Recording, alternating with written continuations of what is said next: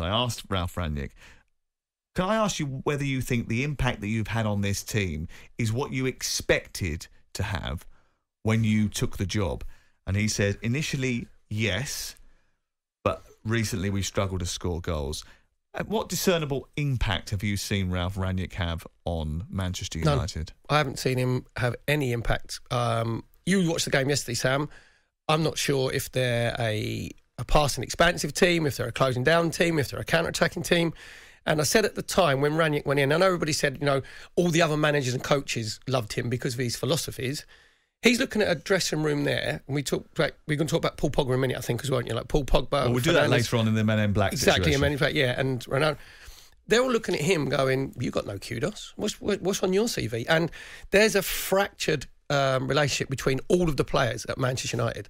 There's not a togetherness in that team. Now, I think a manager with a bigger stature wouldn't have indulged people. So Rangnick is really swimming against the tide because that culture had set in way before that. And there's a disjointed transfer policy. Obviously, when they got Ronaldo, just because he wanted to go, they didn't want Man City to have him. They didn't really need Jadon Sancho. They needed a centre midfield player.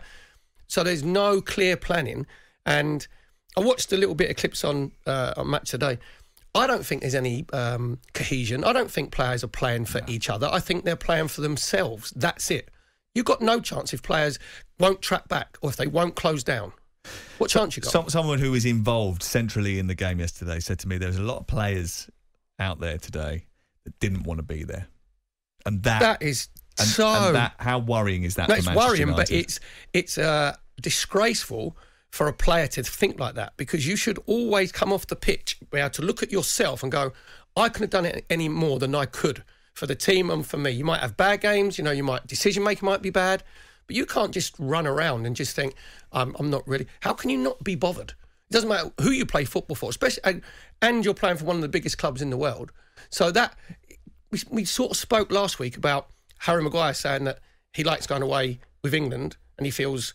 And Luke Shaw. And Luke Shaw said he likes the team spirit and he enjoys it more playing for England because of the club mentality. Basically what it means is there's fractions at Manchester United and little cliques where they're not bothered if they win. How many of those players do you think at the end of that game would have been absolutely distraught? You know, when you lose a game, that should stay with you for at least until your next, I know they're going for a warm down, next training session, your next game. Well, one was Cristiano Ronaldo. He was so distraught he ended up smashing a phone out of someone's hand, which was absolutely outrageous. ludicrous. That is petulant, right? You have to conduct yourself at all times. You judge people more when things aren't going well than when things are. That's when you're true. And the Manchester United team has no character.